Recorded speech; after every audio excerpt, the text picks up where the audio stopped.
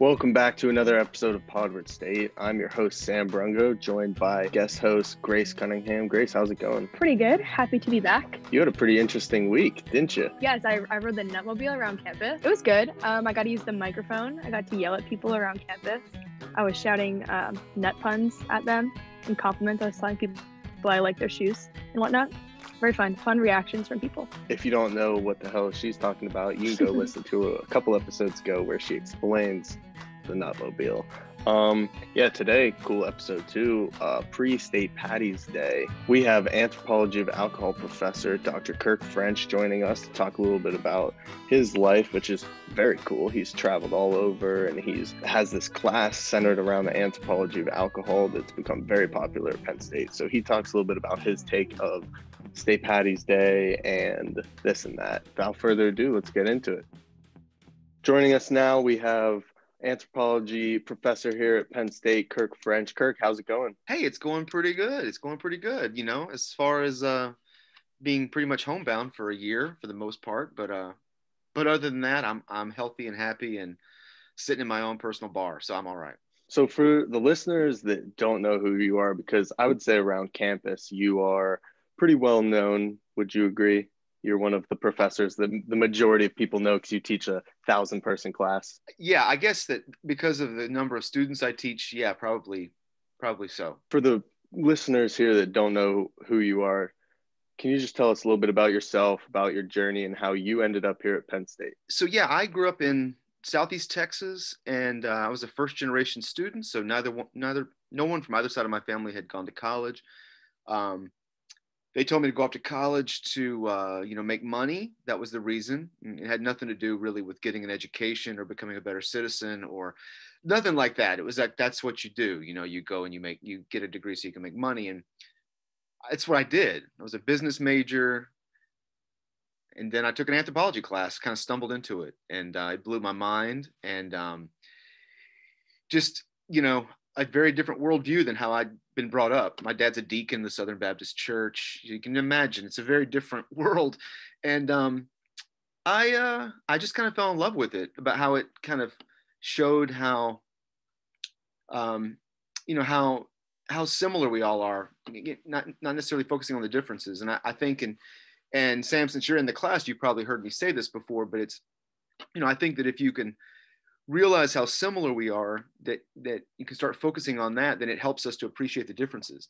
And I started seeing that early on, and I really liked it. And so I just kept following it, going into it. And so I got my master's at University of Cincinnati, and then I moved up here to Penn State for my PhD. I graduated in 2009 with my PhD right when the economy fell apart the last time. And there weren't really any jobs, and I was lucky that somebody had just left at Penn State, and they let me take over this one class, and it was like an intro to archaeology class. And that was it. It just kind of slowly turned into something more and more and more. When I moved up here for grad school in 2003, I was going to be here 4 or 5 years and be gone. I moved here from Austin, tons of live music and hip and cool. It was so awesome. And I was like, where am I? But here I am, and it's fine. I like it. So that's kind of what happened.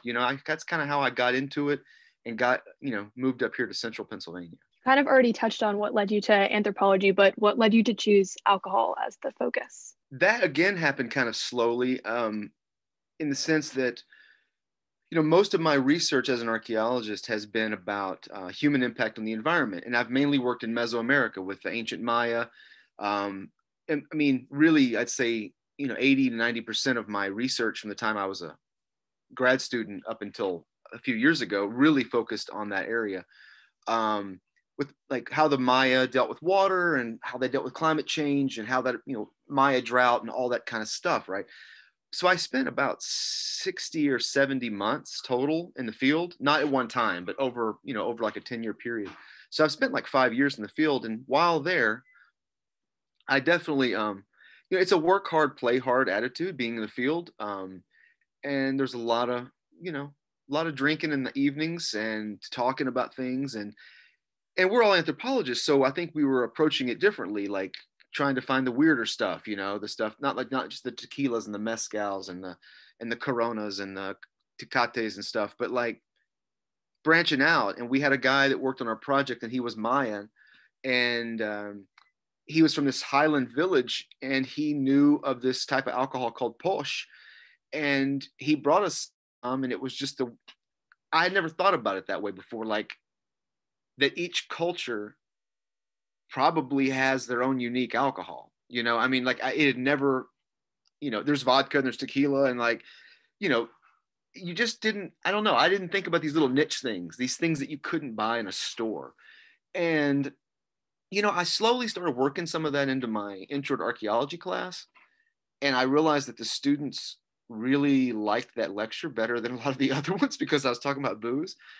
And it just got me into thinking more about, like, well, maybe I mean, I love, that's the other thing I'm leaving out here. I really do like alcohol. Like I like to consume it. I like to hang out with friends and drink. I mean, like it's just like probably both of you, right? I mean, I enjoy it, right?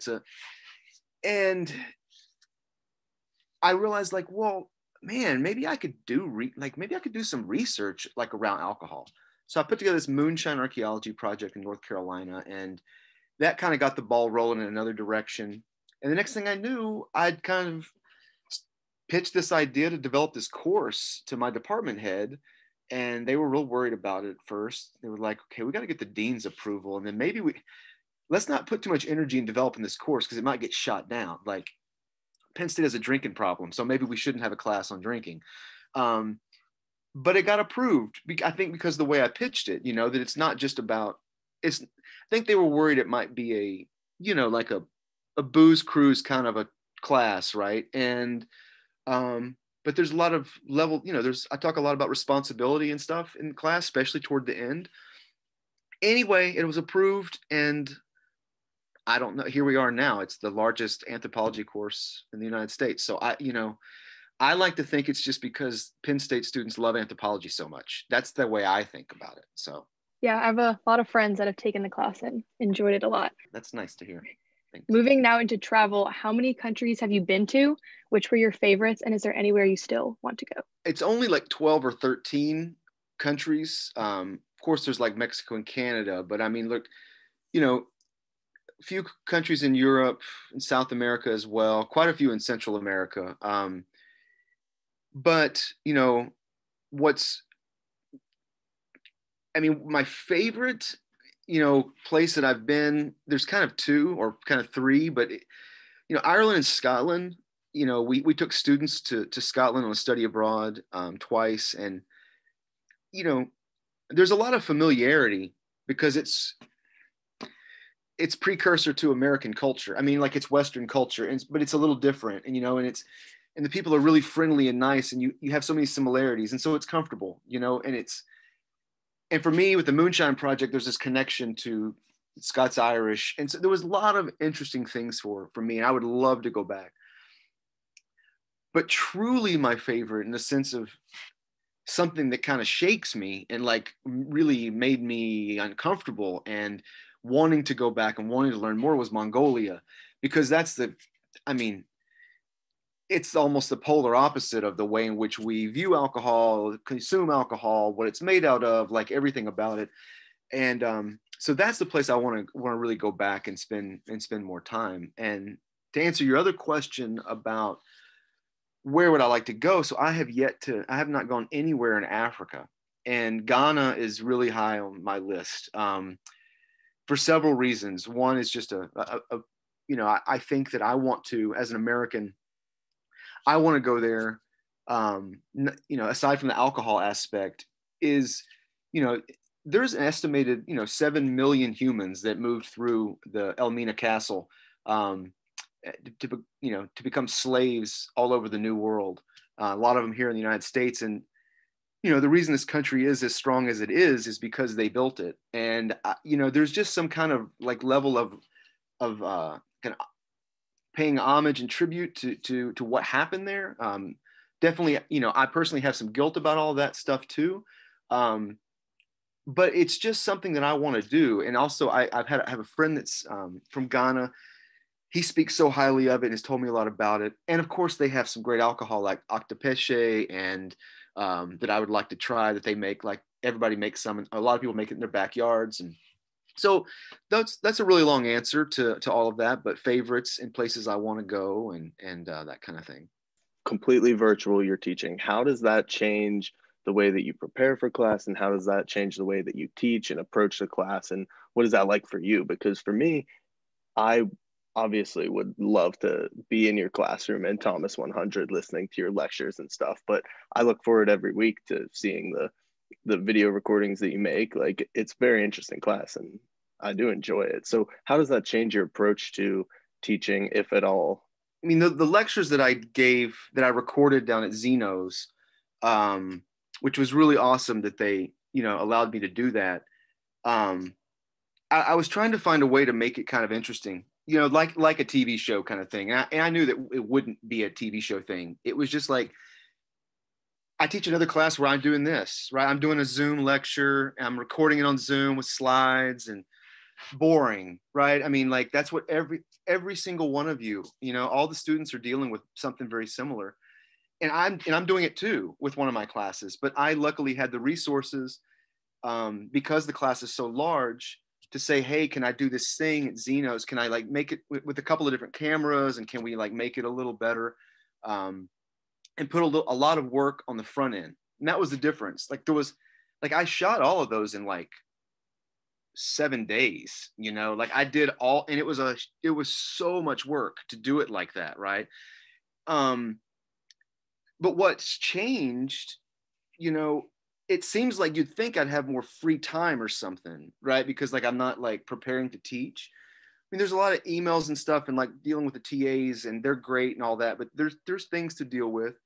But I'm also like homeschooling our daughter I'm doing it with my wife. Like we're, like everybody's life's upside down right now. And so, but to deal with 140 with anthropology of alcohol, I can't tell you how much I miss it, because I love being in there with that giant crowd and seeing reactions from things that I say that might be shocking or funny or just brand new, and also seeing what works and what doesn't. I mean, as a public speaker, what's working, because if you're going on and everybody's going, just staring, then you're like, oh, I'm not getting through, like, this isn't working.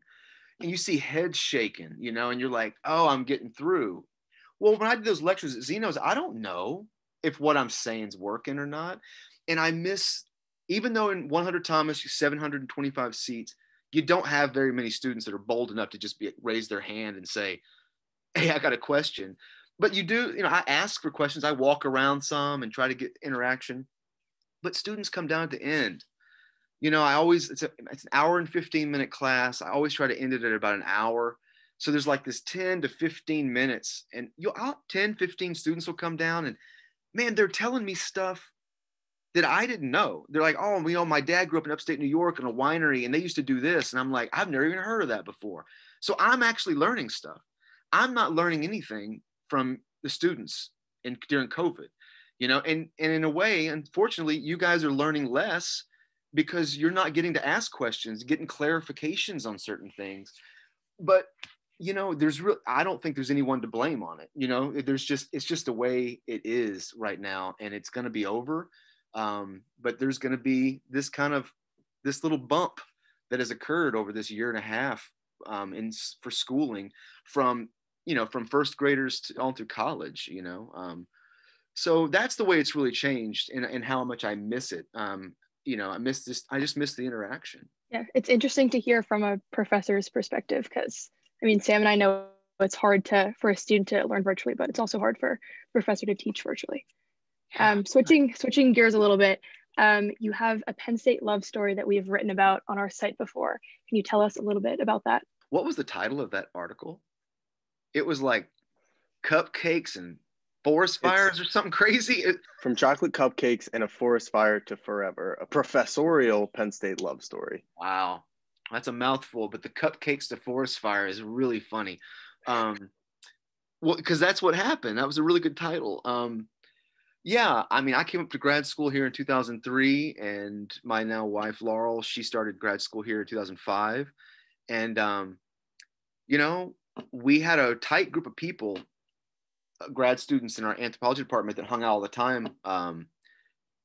Like we were usually down at the bars or whatever, like about 8 or 9 days a week in the afternoons, and so but we did go down there quite a bit, especially Thursday through Saturday. And when she came in, we already had this kind of tight group, and she just fit right into the equation. And we back then we hung out at the First a lot, and I don't know, she's cute and like funny, and I don't know. And then we kind of hit it off, and then, but see, before that, she'd come out to this forest fire thing, brought cupcakes for my birthday, and it was, I'm not going to get into the whole story, but she brought cupcakes to my 30th birthday party.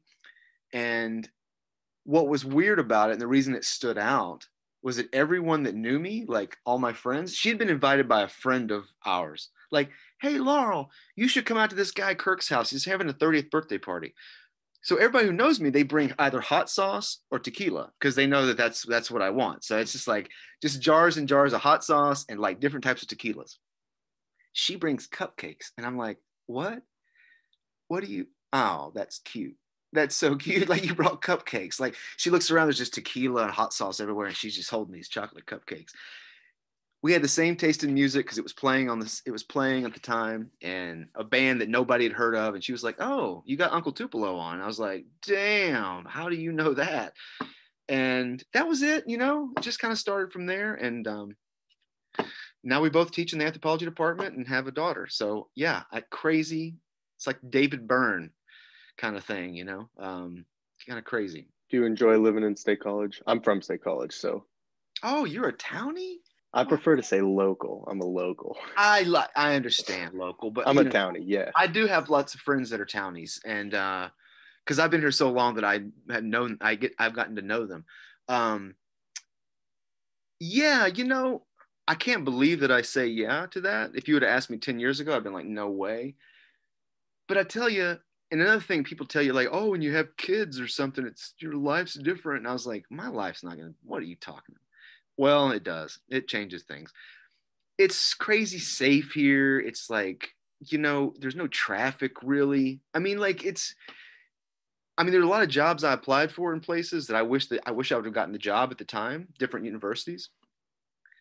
I was like, oh my God, we could be living in Arlington, Texas, where like people get shot all the time, poverty rates through the roof, and like, they have metal detectors to go into their library, their university library. I mean, like, you know what I mean? Like, that trade-off wouldn't have been good. It's nice being here. So yeah, I do like it. And I've made a lot of really great friends, over the, geez, almost 20 years, 18 years. I can't even believe that. Both of you will say something like that one day. You're going to realize you've been doing something for 18 years, and you're going to go, that's nuts. Anyway, it's nuts. As a professor of the anthropology of alcohol, how would you say the relationship between Penn State and alcohol is? I tell you what, it's changed a lot. I would say that from 2003 to now, it is very different. I know it's going to sound weird, but there are less drinking problems now than there were then, right? I mean, like, it's still crazy. There's Penn Staters drink like crazy and like crazy parties and all that, but that's the case at almost all universities. I'm not gonna say most, all universities. Okay, maybe not like Southern Baptist College in Texas. Okay, they don't have drinking problems. They have other problems. But it's a lot of the stuff that's happened, 2009, that's the last time Penn State was #1 party school. And actually, if you haven't listened to it, you should listen to This American Life, NPR, the NPR show, This American Life. They did a story in 2009 called The #1 Party School. It is fantastic, man. It really is. The whole thing is about Penn State, and it's awesome. We haven't made that list. I think we made the top 5 a couple of years later, but not even the top 20 now. Granted, that the way in which the way in which they judge that, based, it's not like true science or anything like that. It's not a great sample size that they use, but still, it's a decent marker. And just overall, I would say that the level of responsible drinking has increased, and irresponsible drinking has decreased. Not a whole lot, but it's definitely different. But there's still to continue with this. One of the things that's happened that's negative is that, because of a lot of the, sanctions and stuff that have happened, it's pushed drinking into the corners, right? Instead of being able to drink in the common areas, you're drinking in your room, instead of, like at fraternity houses, for instance, the common areas, a lot of them you can't drink. So they just go to their bedrooms and drink. Well, what should happen is, drinking age should be 18 is what should happen. And because if people are drinking in bars, there are people there. I know people don't think that bartenders and bouncers really care about you. They kind of do, because they care about their business and they care about their jobs, and they don't want you to get hurt. They don't want you to get assaulted. They don't want a fight to break out. They don't want those things to happen. They try to mitigate those problems. That does not happen at a private party. If somebody's mixing, pills with, or any sort of drugs with alcohol, if you're doing that at a bar and you get caught doing it, you're out. You get caught doing it at a party, everybody's like, can I have some?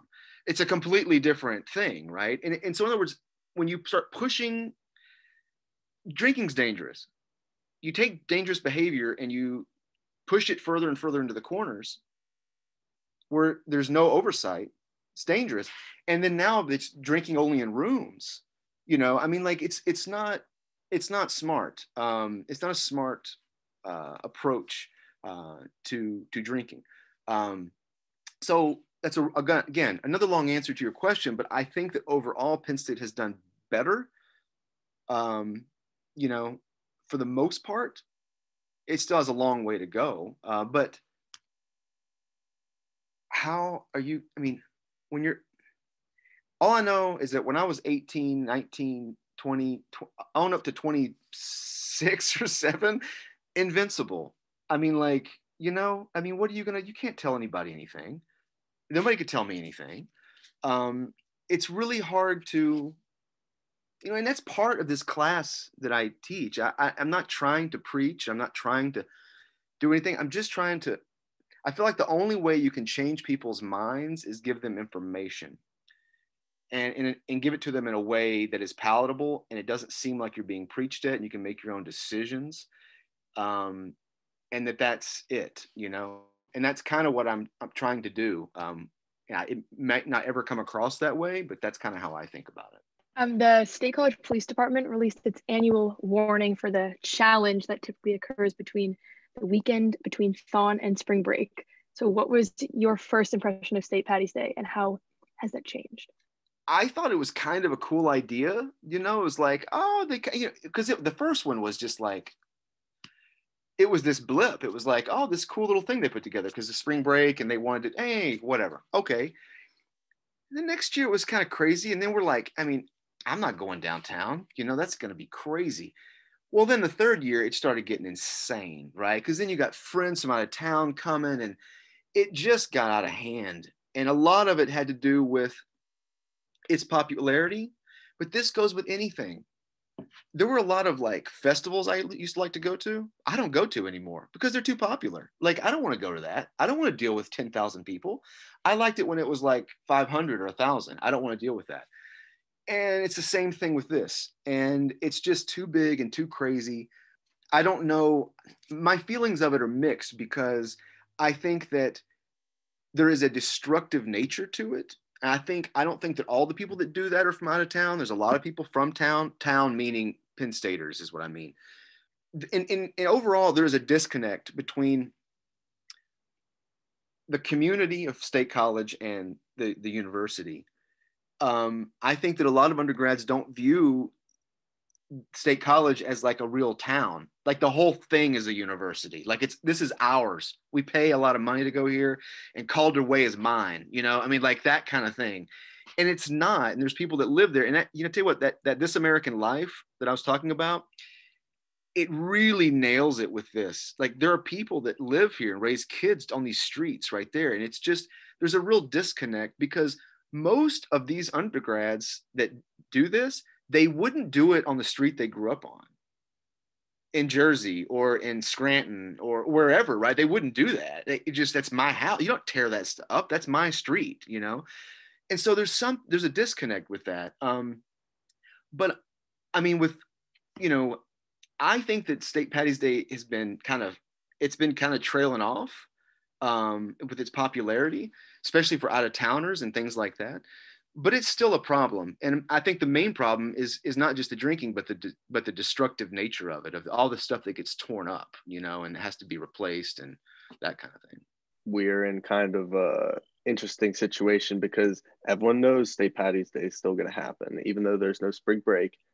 But now we have to deal with COVID, this pandemic that's been going on since almost last year's State Patty's Day. So what do you think that we can expect this year? And how should Penn State deal with that? I don't know what I expect it to be way less impactful, meaning, you know, a lot less people participating. Yes, it'll still be a big deal. There's no way to stop it. You know, I mean, I think some of the things that I kind of want to say about this is that, again, to get back on this idea of me being 19 and 20 and 21, the social distancing and the face mask stuff, I honestly don't know what I would have thought. I had a big mistrust of government and authority of any kind then. And I probably would have just been like, you know, it's only old people that get it anyway. And I mean, like, there's so much misinformation now too. It's so serious. I mean, more people have died than of all the World War I, II, and Vietnam. And that's just in a year. And I mean, it's such a serious thing. I would hope that people try to keep it as small as possible with gatherings, not just for the safety aspect. Okay, if you don't care about the safety aspect and you want to get super selfish, then think about it this way. Okay, the Penn State Police Department is bringing in tons and tons of new cops that are going to be in plain clothes. Apartment complexes and property managers are hiring extra people to do patrols, to look for gatherings and to look for underage drinking and to look for all sorts of stuff. There is, you know, property management, residence halls, all of these, they're bringing in extra people, not just because of the drinking, but because of COVID, right? And because of COVID, if they're not masked and they have too many people in a gathering, which is easy to do. What is it, 10 or something in a closed? I don't even know what the number is. 10? I mean, like, how can you not have more than 10 people? I mean, like, that's crazy. That's so small. Keep it small, right? Because if you don't, so I'm getting to talking to the super selfish. If you get caught, you are going to be turned over and charged. I mean, you're charged on or off campus. You're going to be turned over and referred to the Office of Student Conduct. Is it really worth it just for a couple of days? I mean, for one holiday that's not a real holiday, just don't get yourself in trouble, right? And then for those who go ahead and do it, and even if you do it in small groups, right? And you drink like it's the last day on earth, and you do drugs like it's the last day on earth, I want everyone to just remember something that maybe too many people don't talk about, because it's really hard to remember this kind of stuff when you're drunk, is that there is a Pennsylvania medical amnesty law, and that if you're 18 years old and you are completely blottoed and your friend is passed out and is puking, or you think you're worried about them, or somebody else is worried, call 911. You're not going to get in trouble. It doesn't matter that you're drunk and you're underage. It doesn't matter, because you're calling to help somebody. Don't don't not call because you think you're going to get in trouble. You won't get in trouble. And I don't think that that's clear enough to a lot of people. They just think like, oh shit, we can't call because we'll get in trouble. We have, stuff in the house or whatever, call. And so that's the thing I really wanted to say about this, because there is no stopping State Patty's Day. And like I was talking about earlier of pushing this thing down into the corners more, this is going to push it even further into the corner. People are going to be going way out of their way to make sure they don't get caught. And, I think that that's going to cause even another level of binge drinking, because you only have a few hours or whatever to do this, and you're going to try to get in as much fun as you can. So just keep some of that stuff in mind about getting in trouble, getting people hurt. I love to drink, and people have told me I shouldn't say that so much, but I really do. But sometimes I'm not super smart about it. Try to be better than me. Try to be smart when you're drinking. I'm not saying don't get drunk. I'm just saying like rein it in just a notch, and try to do that, especially with COVID. The light is at the end of the tunnel right now, right? Let's not have this thing go back up the other direction. What's next for you? I mean, obviously you still got your class and stuff, but what are you working on and what are you looking forward to doing? So yeah, I've really moved away from, I haven't done any real alcohol research. I have this thing that I'm going to be doing with a friend of mine, a colleague of mine, Neil Hutchinson, and interviewing some moonshiners all through Appalachia. That's not for like another 6 or 8 months, but really what I've been doing a lot of is filmmaking. So I just finished documentary film. It's coming out on PBS in April. And so it just came out. I just got the DVDs on Monday. I'm like somebody said, what's a DVD? Well, libraries and stuff still buy them. So, they had to get a few DVDs. But anyway, it's going to be on PBS. And we finished that one, and we're currently making another one up in the Arctic. We have some of our Inuit colleagues, since we can't go up there right now. They've been doing a lot of the filming for us, or for them, I should say. And so as soon as travel restrictions are lifted, we'll be going up to, it's a small village of Inukjuak on the east coast of Hudson Bay. And what we're actually doing is, have you either one of you ever heard of a film called Nanook of the North? No. So it's the first documentary ever made. It was made in 1920. It came out in 1922. And it started the whole thing. I mean, it started the genre of the documentary. So we're remaking that film up in that same village where it was made, and making it at the 100th anniversary. They started filming it in 1920. We started filming it in 2020. And so that's what we're doing. We're trying to see from climate change and cultural changes, what has gone on in that area over the last 100 years, using that film kind of as a marker to show what it was like then and what it's like today. So really filmmaking is something that I'm, more into, anthropological, based kind of filmmaking, but that's where my passion's really at right now. Do you have any non-alcohol related advice for college students? Yes, non-alcohol related advice. Yeah, a couple of things. But one of them is,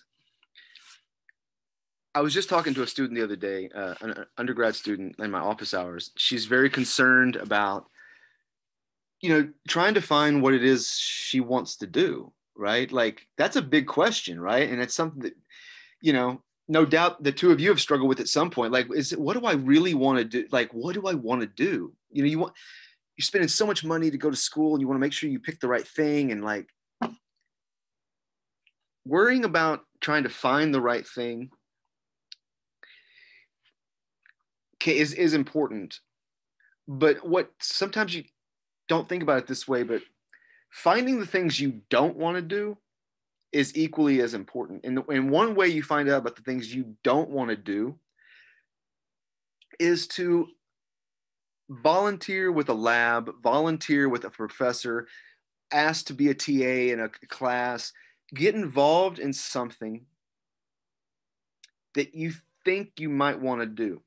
In other words, be around some of those people, be around some of those grad students, be around some of those professors, listen to their conversations in a lab while you're working, and you do this for one semester or for a couple of months. You might realize within 3 weeks, I want nothing to do with this. Like this is not my thing. I thought it was, but it's not. And you just eliminated one of those things that you thought you might want to do. And it's a different way of thinking about it, like trying to find that thing that you want to do, just start going after it. And so really my advice is, this university is so enormous, and there is someone that does everything that you can imagine at this university. Every type of research that exists, there's someone here that does it. Reach out and try and meet with them, volunteer with them, get some experience in some way.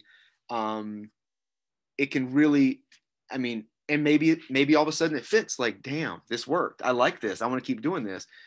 Or maybe not. And at the very least, it looks good on your resume that you worked in a lab, or you did some work like that, even for a short period of time, you know? So that's some advice I would give about just kind of getting, this university has so many opportunities that most people don't take advantage of, and make it work for you, right? I mean, like, you can't wait around and wait for the university to say, like, hey, we have this opportunity for you. You should go do this.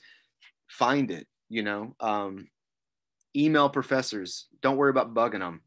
We're paid to, you know, to help, to teach. So reach out. Awesome. Thank you so much, Kirk, for joining us. It's been a really fun conversation. I'm looking forward to your documentary coming out. I'm a documentary film student, so I'm really looking forward to that. Well, then you got to go watch Nanook of the North then. If you're I know. When you said that, I was like, damn, I should have known that. It's so weird to watch, though. We've come a long way with documentary filmmaking. I'll tell you that. Ladies and gentlemen, Dr. Kirk French, thank you very much. Hey, thanks a lot for having me. Everybody, drink smart, drink safe. Take care. That was our episode with Dr. Kirk French, talking about his class at Penn State and his story. His love story, a little bit about St. Patty's Day. So what do you think, Sam? Pretty interesting conversation. You know, he had some good advice there at the end for students that are interested in partaking in alcoholic beverages and green shirts this weekend. I talked about this on an episode last year. Me and my mom were at Jimmy John's one day on St. Patty's Day, and there was this kid that was just like, I was maybe 12, and this kid that was like passed out in his sandwich. He like had his salami Sam, and he was sitting there just passed out. He was like hammered, wearing his green shirt, and I was like, Mom, what's going on? She like was like, oh, do you need a ride home or whatever? But yeah, it was kind of interesting. But it's been fun going from that to participating in it. So what about you? What's your first experiences with State Patties? Yeah, I think someone had to explain it to me. I didn't really do much last year, so I don't really have much of an experience with it. But all right, well, Grace, that was fun. Appreciate you hopping on with me, just me this time. So yeah, it's another episode of Podward State. My name is Sam Brungo. I'm Grace Cunningham. Take it easy, guys. Be safe this weekend.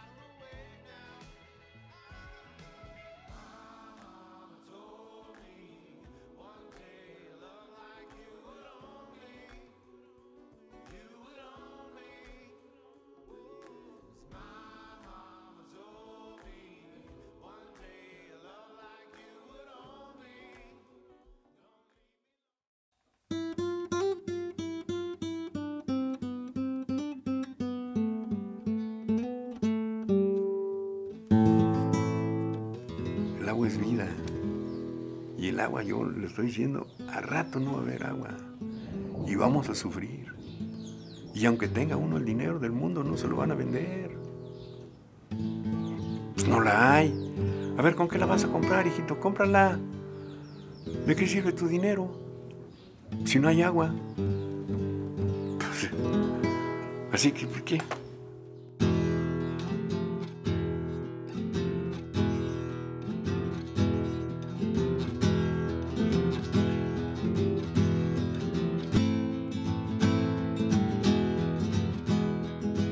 The film was huge, right, because it represents a time and place that will never come back. Antes era otra vida, otro mundo, otra cosa muy bonita.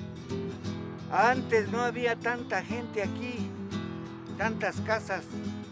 Ahora ya hay mucha casa. Well, I regard Land and Water as an anthropological classic. Bill Sanders was from a poor working class family. He served in World War II, used that GI Bill when he got back to go to Harvard. He ended up getting his PhD, later becomes a professor at Penn State in the Anthropology Department, and then had a decorated career where he becomes the distinguished Evan Pugh Professor, is elected to the National Academy of Sciences. The guy really had a major impact on the field of anthropology and archaeology. Bill was always avidly interested in anything that interested him. He didn't go halfway on anything. Anybody could have gone around and did it, but he did it, right? And what do we do in archaeology, anthropology? In the end, hopefully we actually help people. Encuentro imágenes de uno de mis antepasados, que es el señor Aniceto Martínez, que es mi bisabuelo. Yo no tuve el gusto de conocerlo porque él murió en 1981. Desafortunadamente tampoco lo conocía porque no tenemos fotografías de él. Hasta ahora que vengo a ver el documental.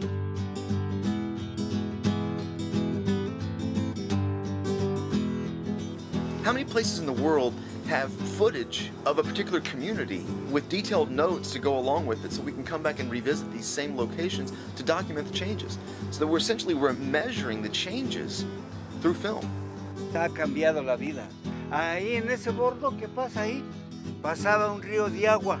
Ahí iban a lavar las señoras y nosotros íbamos a nadar.